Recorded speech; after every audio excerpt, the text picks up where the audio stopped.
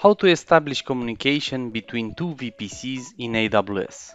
To begin with, we have two VPCs, Demo VPC1 and Demo VPC2. Be aware that if you want to connect VPC1 to VPC2, you need to have different CIDR range. CIDR of the first VPC must be different than CIDR of the second VPC. And we have two instances, instance 1 and instance 2. Each instance is deployed into one VPC. Instance 1 belongs to VPC 1, instance 2 belongs to VPC 2. For the demo purposes, we have only public subnets in both of the VPC. In VPC 1, we have two subnets. In VPC 2, we have also two public subnets. Both of the VPC have one internet gateway and one single route table. This is of course for demo purposes only, but you can extend this tutorial to as many subnets and route tables as you wish. To demonstrate the connection, we go to the first instance, we connect via Session Manager. This instance has an IAM role with Amazon SSM Managed Instance Core, so we can be able to connect via SSM.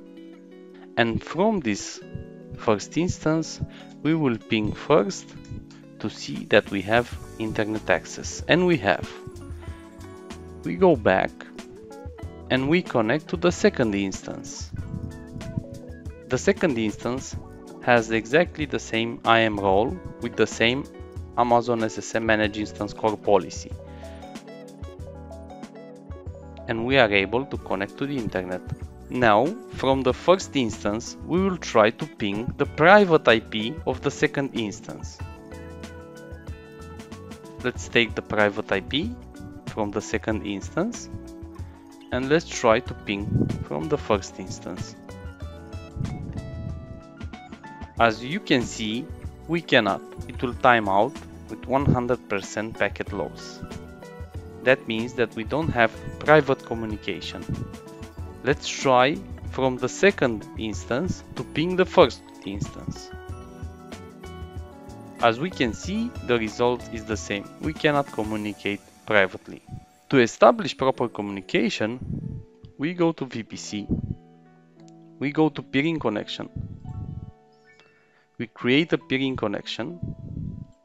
Let's just say demo connection. We need to select the VPC ID requester, so we will select our first VPC. We will then select the VPC ID acceptor, and of course this is doable also with another account or another region. For us, everything is happening in only one region, and we will create the peering connection. The peering connection will be in pending acceptance until we will decide to accept. We'll click Actions, Accept Request. After the peering connection is in active state, we will need to modify also the route table for our VPCs. Go to the route table, select the first one of the first VPC, we'll click Edit Routes, Add Route, and we will put the CIDR of the second VPC. Remember, this is the route that belongs to the first VPC, and we will put the CIDR of the second VPC.